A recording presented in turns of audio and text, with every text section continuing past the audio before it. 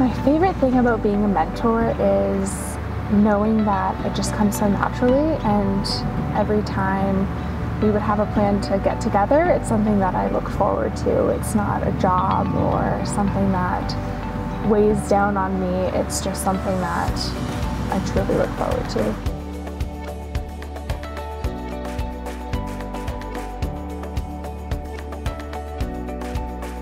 My favorite part about having Elijah as my mentee is that every week when I come to see him at the front door, he has a big smile on his face and he tells me all about what's been going on this week, and I really enjoy hearing about how he's doing and just being there and hanging out with each other.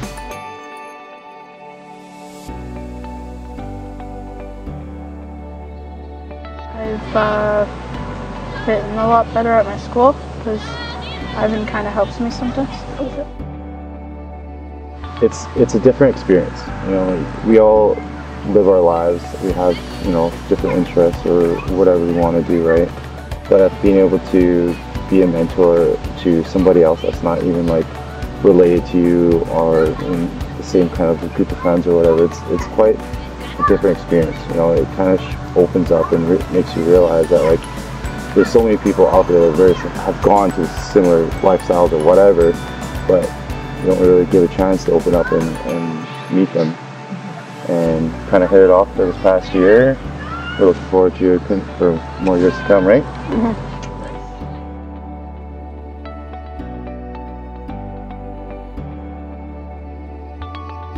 I retired a few years ago and needed some time to do things, so giving back to some kids seemed like a great idea, and through Hull it's been a great association since I joined up.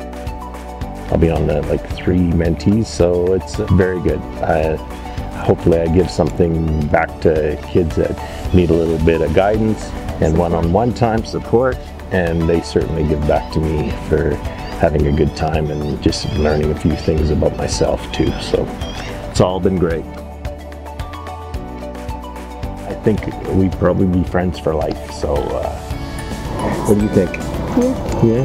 Yeah.